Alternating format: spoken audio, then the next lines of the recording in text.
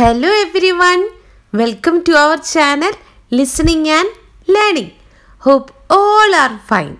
Kindly watch our videos and subscribe our channel. Let's go to today's video.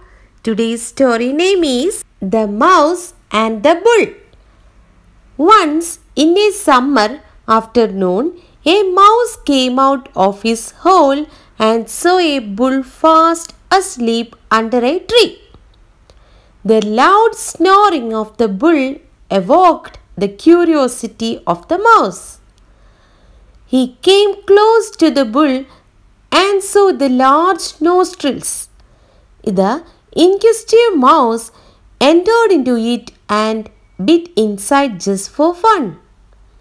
The bull awoke and bellowed in pain. The frightened mouse ran from there. The angry bull chased him with all his might. The mouse ran fast and managed to get into the hole of a nearby wall. However, the raged bull was not ready to give up. He angrily bellowed, "You little silly creature, I will teach you a lesson for daring to trouble a mighty bull." The mouse said, "Oh mighty bull, I didn't want to trouble you. I beat you just for fun." But the bull was intent on punishing the tiny mouse.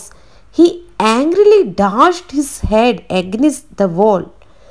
The wall was strong. The bull dashed the wall many times, but it did not give way.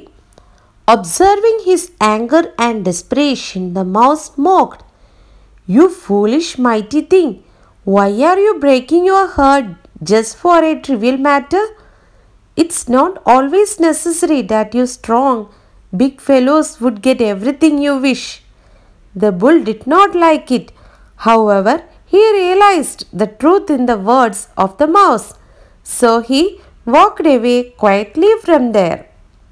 The moral of the story is, might may not be always right. Hope all like this story. Thanks for watching. Stay tuned for the next video. Bye-bye.